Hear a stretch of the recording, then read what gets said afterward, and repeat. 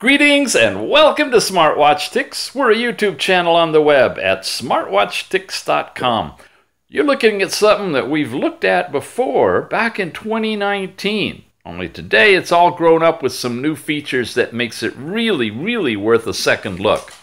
It's called the M5S. The Bakeey M5S here is a full round smartwatch, fitness watch, health watch, and communications watch now. Unlike the original, the 5S, the M5S, has a calling capability built into it. A dialer, call logs, the whole 9 yards, and it's dual mode. That means it can do Bluetooth calling tethered to your phone using the SIM that's in your phone for making and receiving calls, and it has a little compartment you can stick a SIM in it directly. And you can make and receive phone calls with a different phone number from the watch. Yeah, cool stuff, huh? Add an altimeter, a compass, a barometer. You got one heck of a nice watch. Here's a description of it. It doesn't go into detail about the calling because most of this applied to the original M5. It's a 1.3-inch big touchscreen smartwatch with Corning Gorilla Glass and so forth. It has GPS built into it, but not just GPS. The GLONASS and BeiDou and Galileo. Remember all of those? We have a descriptive video up that explains the difference between all of those. And this one apparently just automatically selects which one you need, and it's really good. I've done some testing with it. It's spot on and relatively fast too. You've got dynamic heart rate and blood pressure with this one, and it tracks and shows you charts and graphs right on the watch of that kind of information. And again now, Bluetooth calling as well as your notifications and things pushed from your phone, and of course separate SIM calling as well. In terms of specs, here they are. Let's see, extra strap is optional. You can get a different one if you want to buy one, and they're removable. You've got 360 milliamp hour battery, 3 to 7 days. This seems about right for wearing it. The GPS work time about 12 hours with GPS always on if you're going to be doing some long trekking and stuff. A little bit of RAM, a little bit of ROM. It's got some nice watch faces built into it, and it's waterproof, IP67. So not really for swimming and showering, but basically anything else, get a little bit of water on it, it should be okay. Comes with a nice little cloth, and this is one with a very bright band to it. We'll show you the original one in a minute for contrast. You can peel the cover off. And there we go. We've got a nice decorative bezel, microphone over here, charging port, the diodes for your heart rate, well sealed, speaker over here on the side near the buttons. And I've tried this with the phone calling, and it actually, that's a really good place for it, because when you put it on, which is pretty easy to do, and you make a call or receive a call, you can never do this on camera. It just slips in immediately when you're not in a rush. Okay, and because it's right here where the speaker is, I can't turn my arm to show you that well. Anyway, you lift your arm, you put your ear right here. You can hear the subtle sounds of what's going on in the background on a call. It's really good.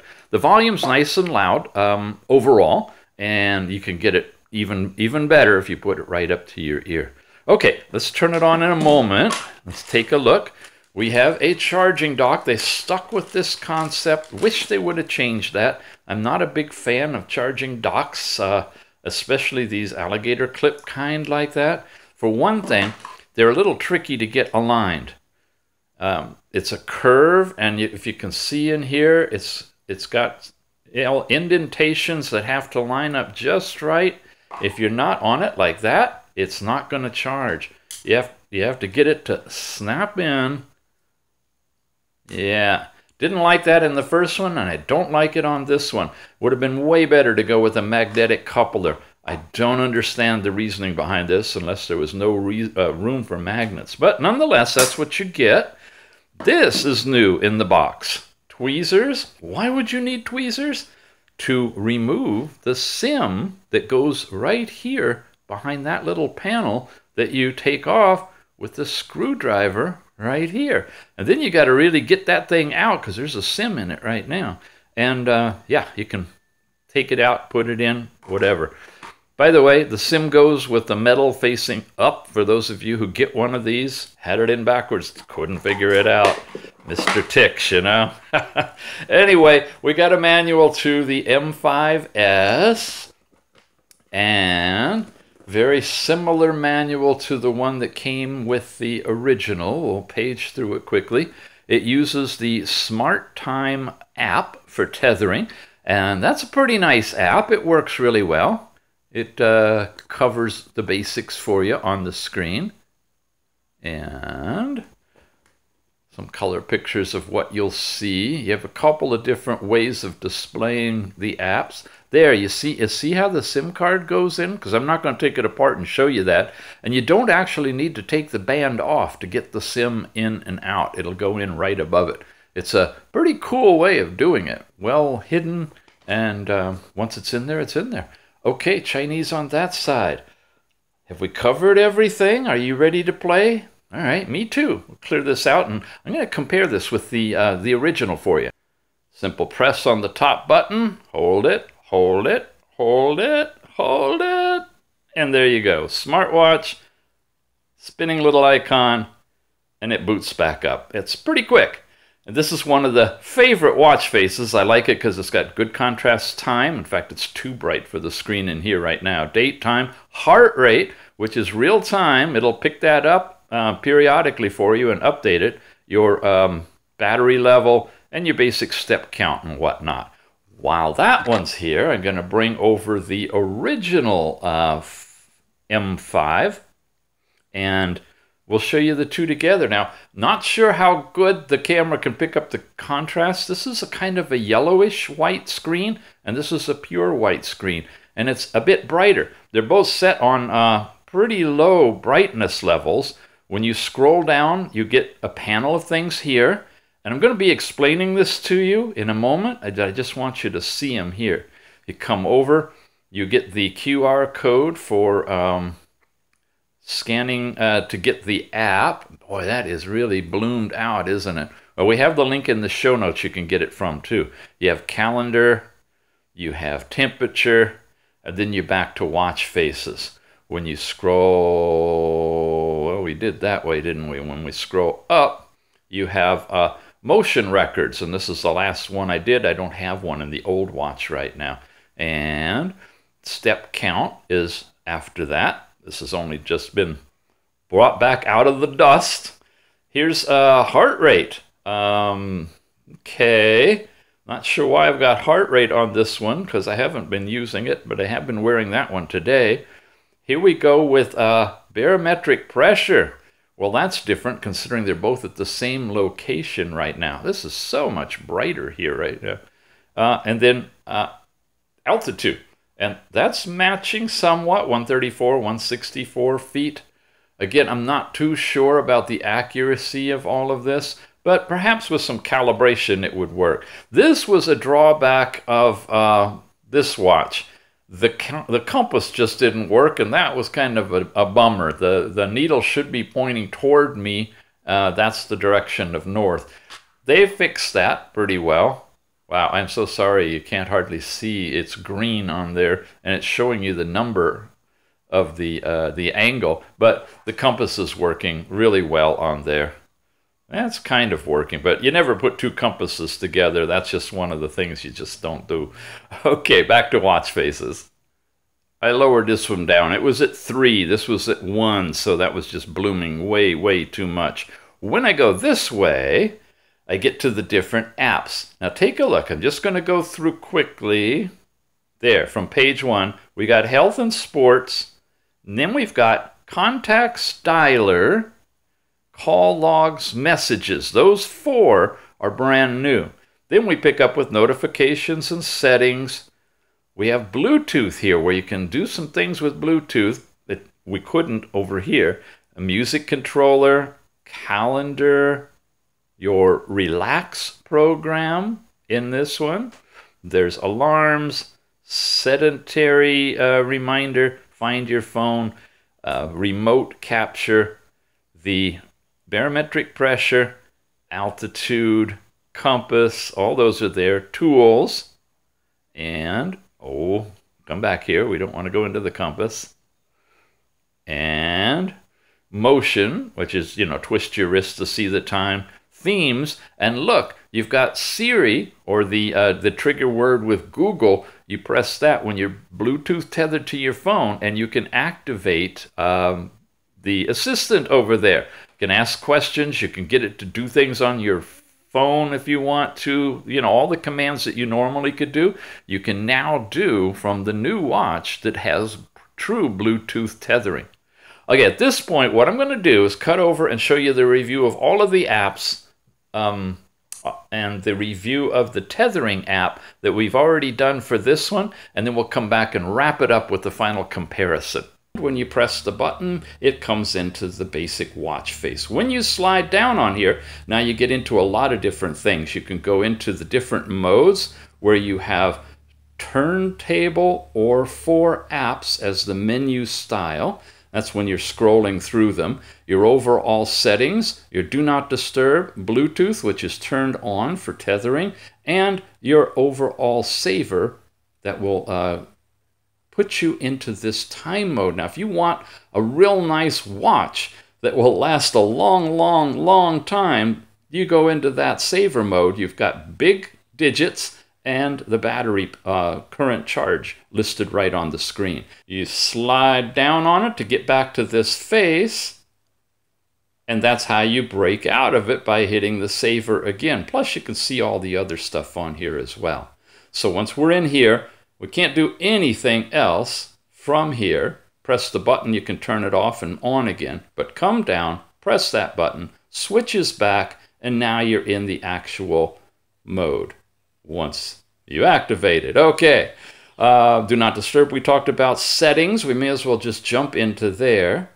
This is where we have your international settings, which shows you the different languages that this thing supports. We'll run through those for you.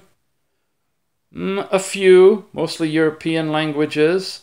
And of course, auto sync will switch to the language of your phone.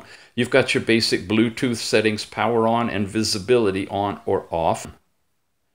Then we've got the clock where you can set that up, or it'll sync automatically with your watch or your phone. Your basic sound selections of the different types of ringtones and alert tones, the volume for each of those, where 6 is maximum. Then you're hitting your display, where you have, again, the style of icons that you want to see, the brightness. And notice it's on level 1 right now, which is the lowest. I can crank this puppy way up, and it's really good in bright outdoors when it's at that level. But for shooting on the video, I keep it a little bit lower. Let's try it here. And yeah, that looks good, huh? Oh, wait a minute, it's stuck with 1, 2, go up there, and then hit OK. There, now we're on brightness 3, a little bit brighter. And of course, you can set your screen timeout as high as 60 seconds, which I use for the reviews, and as low as 5 seconds. So we'll stick with 60. And then you got reset and overall about for this watch, which gives you the device name and information for pairing it, and your connection, service information, and your release time. So there's your firmware update information on it as well. Really nice overall. So we got to all of that once again by sliding down this way and all of this stuff. And notice that's the first dot of 4. So I can come over here. I've got all of these things: brightness, language, sound, vibration, and I've got a calendar, and I've got my temperature. It's not 32 degrees Fahrenheit where I am right now, I'll tell you that. So it probably needs to be tethered and updated, and check the location that it's reporting. Maybe that's Shenzhen, I'm not sure. And then you're out of it. So you got several screens of information at the top. If I go to the left, I come over here to my sports stuff: indoor running, outdoor, riding, climbing, marathon, and a record of your last activities. And it does a really good job of capturing all of this stuff, which of course you can transfer over to your phone. I've used it a few times, shows you the date and time, the elapsed time, your average heart rate through the whole thing, and all of this stuff. Distance traveled, altitude gained and lost, and if I get it all the way down, I guess that's about it. Yeah, your total altitude up, altitude down, and so forth. And of course, it's creating a track as well with GPS that you'll see when you tether it to your phone, and you'll be able to look at it there. Here's a short little hiking one. Basic same information that's available on it. And on any of these, like an outdoor run, you go into it, says GPS is off, you say start, it will search, and it doesn't begin until after it catches the satellites so it knows your location, and then you can proceed to do the activity from there. So that's a really nice feature. Of course, we're indoors, so it's not picking up GPS right away, but it can pick it up pretty easily. I swipe down, and now I'm into this last event that I just did. Oh, there you go. It's just now counting down. So it's actually was remembering that it's going into an event, which is great. We can show you that. And it also has the time on the screen. So many of them don't do that. They show you your stuff, but not the time. So if you want to glance and see how you're doing with time, you can't see it. I'm going to end this one. And then there's the basic information for that short little burst that we did. And I can hit the check mark and get out of here. And if it were long enough to capture any information, that would be there as well. But this is the last one we just did. Okay, it's rolling it through, and that's the second page of information for it. Okay, we're getting it. And that's what happens when you scroll up. When you scroll down, you're into these 4 pages. When we scrolled left, we're over to here. And now finally, he says, come on back to the time. Scroll to the left that way. And now we get to all of the different things that we've got. We've got health. This is where we have pedometer, heart rate, and blood pressure. And it's using the diodes on the back. So for example, coming into heart rate, I can press and start it. It's probably about right. I'm beating up into the mid-80s because I'm all excited talking to you guys, and it's taking its measurement. Okay, bail out of that. It's showing you a graph of all of that stuff as well. I think that's only page on here. And then you got the sports modes, and that's what we just looked at. It's the same thing as when you swiped over to the side. Here's notifications, and no, guys, I know you all want me to show you the notifications on the screen. How big is the font? Will it get WhatsApp? What'll it do with this and that? But I'm just going to show you that it's there, and move on to settings, which is what we already looked at. It's got a music control when you're tethered to the phone. It's got a calendar function in here, which we saw from one of those screens up above, and it's just a basic calendar. It doesn't do much more than that. Here's that whole relax section where you can go into these breathing modes, 1, 2, 3, 5 minutes of breathing, and you get quiet and take a breath, and it cycles you through relaxation, see, with an inhale and an exhale and so forth. But at least it is here, and it's a way that you can use it for feedback in the relaxation section.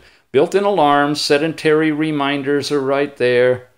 Then there's your find your phone when you're tethered, remote capture for taking pictures. Here is our barometric pressure. Not only do you get the current pressure, but you're going to get a graph. Now, we just started this thing and it just said nothing up until right now. But now that it's on and it's tracking, it should go up and down and show you your change in barometric pressure. And those of you knowing how to work with weather will recognize that you can monitor the pressure change in your area to predict whether it's going to rain or not. Here we have altitude, and this is absolute feet now that it's supposedly calculating. I say calibrate, if I can hit it. Well, all right, maybe it's doing it on the fly. 164 feet, I don't know if that's right for where I am. I think it's a little low, but it's giving you your current altitude, as opposed to those watches that you can set 0, and then it will show you your climb or your descent from that point. But if you go over to the actual fitness stuff, you can start a climb or a run or whatever, and it's going to give you the amount of distance you went up and went down, which is really sweet there. Compass is built into this thing. I always do this anyway to calibrate it and come around, and how's it doing? Not very good. I'm sitting in the north, so it should be pointing this way. That's the accurate measurement at 0 degrees. But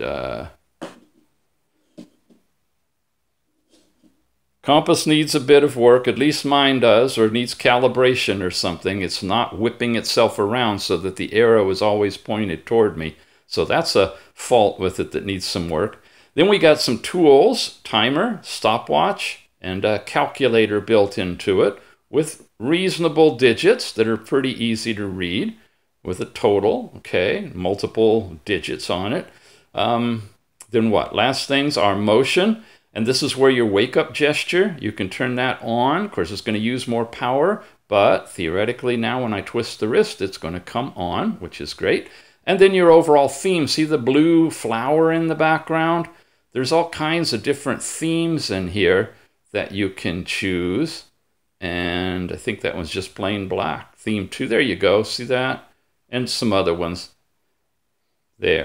And that is everything here. And I believe that's everything in the watch, except for watch faces. Press and hold. And now you see a different selection of watch faces that we can have on here. And again, it's a really bright screen. When you have the brightness set up, this is what it looks like on. Yeah. What are a couple of the other ones? Press and hold, slide over. That's the 6th one, it says. 7th one, here you go if you want a really bright, easy to read outdoor digital screen. 8, wow. 9, that's nice. Look at that one with the bright green. It's actually too bright, isn't it? It's washing out. I have to turn it sideways for you to see. By the way, look, you can see it really clearly from the edge on too. So a lot of different screens in here. 10, and there's number 1, 2, 3. We were on number 5, I think. 4, that's the one we were using. And I'm going to put it back on that one. Why not? All right, now let's take a look at the tethering app. This one has been designed to work with the app Smart Time, which here it is from the Google Play Store. I'm going to open it. First time loading, you get a picture subtly in the background. You get the main page information on here. The exercise page, it shows you what it's going to look like. A heart rate page, an overall sleep for the night before, and then a start button. We start it, it says welcome in here, lets you agree to some policies, and then it lets you register by Google, Facebook, email, or phone, or go into a not logging mode, which is going to allow you to get your data, but it's not going to record that or send it to the cloud. You give it whatever nickname you want. I'm SWT for Smartwatch Ticks on all of these. And go next. You can choose, I typically choose female in case it has tracking for female cycle information. That's an easy way to look at it. What age do I want? Let's pick that age, which would be 32. I'm going to go imperial. I'm going to leave it on the default height and weight, which is in English. So if you've set it for metric, it'll be in metric. I usually go 8,000. And look, it's also showing you what the calories burned would be for that distance of walking, and approximately how long, what the distance would be in that too, equated to mileage, I guess. We apply the following permissions, so it's notifying you what permissions it needs to collect and why, which is nice. And then you just grant those permissions. Contacts if you want to, SMS if you want to, notifications, it takes you over there. You then have to turn all of that stuff on, which is way down here in, there it is, Smart Time. Yeah, I know, I got a ton of other apps in here, and nobody has as much as I've got, because I need them all for all the different watches. I've added a new app to the background and ignore optimizations, and done. We're finally here. Then I got to come over here and add a new device, right? And it's got to search for this thing. Okay, I've decided to change phones on you because I took this out and gathered some data. It's all on this phone and not the other one. So I'm doing that connection here. Same thing, just a different phone. And then we come up with this screen where we have a picture of what it should look like on the watch. And sure enough, it matches the picture on the watch. Hit the check mark. We are connecting. Bluetooth setting says power's on, visibility is off. So all you need is power on for it to work. Whoa, it's already that late. Well, we're time flying while we're having fun, right? Okay, we're here. I've got my profile, I've got device, we've got it connected, and I've got data. Now I'm coming back here to show you the data that's on the watch and the latest stuff that it did today. I've got my activity, I've got my heart rate, and I got my blood pressure, which I haven't taken on this thing.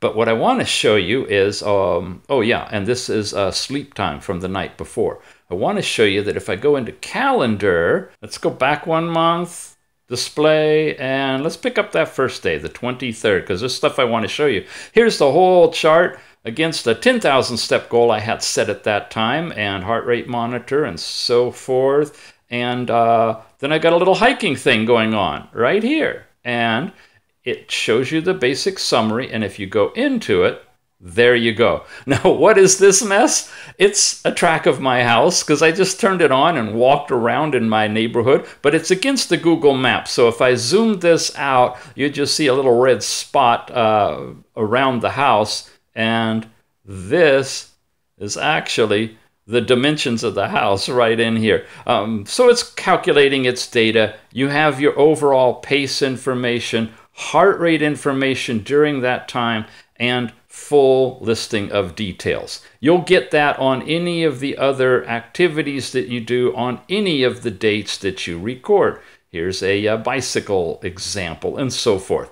You also have colored charts that explain everything to you. And again, you've got all of these different categories available. So that's the information page and how you get to the other pages. Here's all of the stuff you can control on the watch remotely from the app, including the 24-hour heart rate monitor. You can set start and end times, and it's basically set all night, and monitoring intervals as low as every 15 minutes or every 2 hours, depending on how much battery life you want to extend and so forth. This is upgrading the GPS data to the watch so it links up quicker and is highly accurate. And it looks like I have a firmware update waiting too. If you have a little red dot, you can update the firmware. That's pretty much it for the app. This is it for the watch. And now we're back live with the Bakeey M5S. That was the M5 you just saw. So again, the major differences with the new one, in addition to the compass working properly, is the ability to do Bluetooth calling as well as SIM calling. You can put a SIM in it, and a little bit of Bluetooth control here where you can search and connect to other devices. So let's take a quick look at this. If I go into dialer, for example, and I put in a number and I say dial, it comes up and you get to choose local or Bluetooth. If you choose local, you have a SIM card in it. It'll make the call using that SIM. If you say Bluetooth and you're tethered to your phone will light up and it'll make the call from your phone. That's the big difference, and it's called dual mode. And when you see that kind of activity in a watch, you know that you have the option to do either one. So you could take this with you, with your phone in your pocket, and go out and about and answer and talk to people right from the watch on your arm. If you want to go jogging and leave your phone at home, that's fine. Forward the calls from your phone to the number in your watch, and now you can receive calls from people calling your phone or calling the number in your watch. You could have your work line in your watch and your personal line in your phone, or vice versa. Lots of different capabilities that way. And once again, the very end, you can invoke Siri or the Google Assistant, depending on which phone you have, and ask it to do whatever you want. Look things up, place phone calls for you, all of that stuff directly from the watch. So, how do you get it? Easy from Banggood.